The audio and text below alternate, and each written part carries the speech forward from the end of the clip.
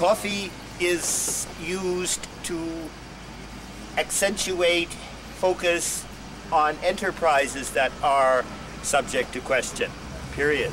That's it. Coffee in its own right can be used as a creative, positive energizer.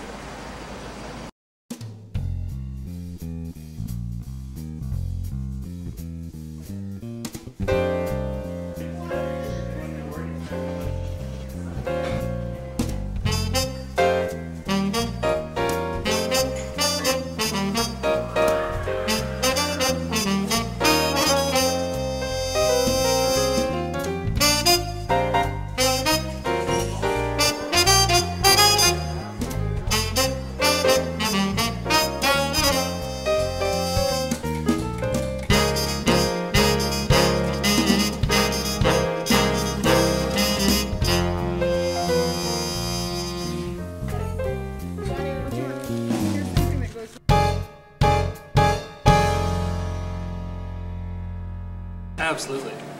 What is that art? All in the performance. You know, the steamed milk when you do the latte, all the good smell, the aroma, the presentation, and the smile. There's an art to understanding how you like your coffee, and there's an art to roasting coffee.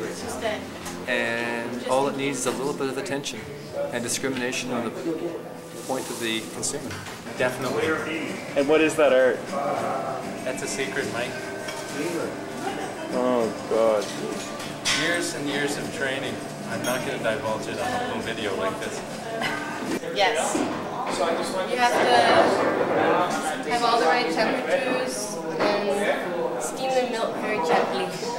That's about it. Okay, so what's the secret to making a good cup of coffee? The secret to TLC. Well, yes, there is. It depends on a number of factors. Beans, well-roasted beans, right water temperature, lots of different factors. And of course, enough coffee, very important.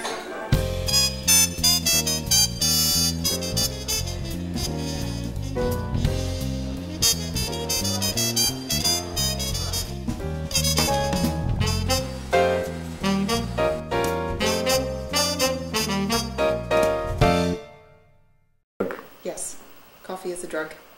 It's a drug the same as chocolate is. It's an emotional drug. It's not an addictive, bad, dangerous drug.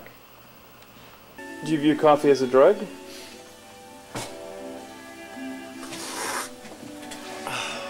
No.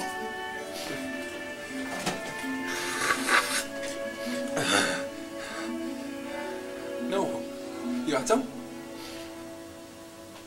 No.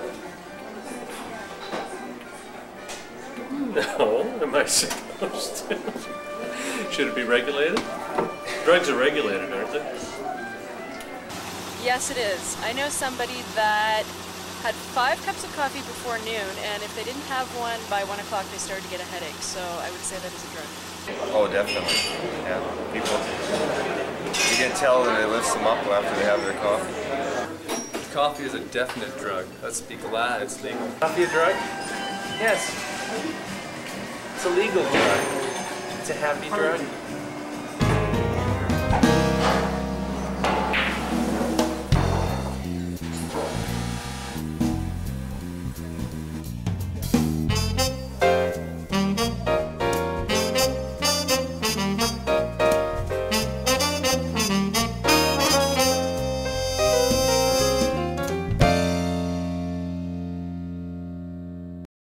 It's a meeting place. It's actually beginning to replace the mall as a place to have, or to meet people and be with people. Well, they say, "Como frijoles? How have you been?" Bean is such a big part of our diet and our nomenclature semantics. I think they're messed up with words. Who is they? Who is they? That's a good question. They is them. It's an essential social role to many, stimulator to others as well as the previous population, and it's a great place to meet people. What does the coffee shop represent? To represent to who? Well, what does it mean to people? Why do people Why do people... I mean, 100 years ago, people didn't hang out in coffee shops. Why did they do it now? Did they? Yeah. It wasn't allowed by... What females weren't allowed to go into coffee shops, but it's always been a socially acceptable thing for males for a century, for sure. Oh, a place to hang around and read wonderful newspapers, drink coffee, and enjoy semi-intelligent conversations.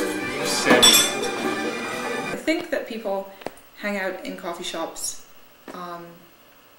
to get away from the ordinary. And I think that's the same reason that they come and drink a great cup of coffee in a coffee shop, to get away from their ordinary coffee at home. And I think that it's a great place to meet people, and it's become the modern equivalent of a tavern or a beer parlor or a pub. It's a meeting place, and if it's got a really great atmosphere, people will stay longer too.